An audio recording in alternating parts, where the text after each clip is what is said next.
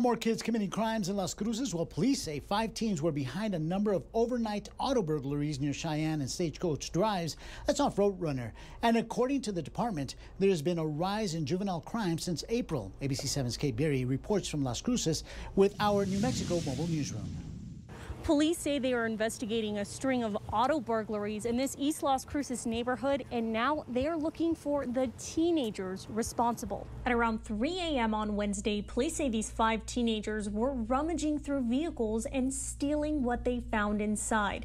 As you can see, this car was unlocked. Police say they're seeing many vehicles open and unlocked, making this a crime of opportunity. It's our duty and our responsibility as property owners to secure any property that we have, may it be our houses or vehicles. In the same neighborhood, the owner of this Durango said he learned that mistake the hard way. One night I didn't lock up the Durango, and I came out the next day and the door was kind of half open, like, you know, almost shut but not really shut. They didn't steal anything. They just kind of went through all the paperwork and all the change. And you know, we live in this nice neighborhood here in Las Cruces, and I just felt violated. His advice to neighbors? Lock your car.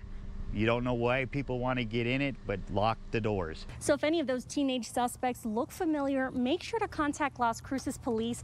They say if you want to avoid being a victim of this crime, to remove all valuables from your vehicle, make sure your windows are rolled up, and above all else, lock your car. Reporting in East Las Cruces with our New Mexico mobile newsroom, Kate Berry, ABC 7.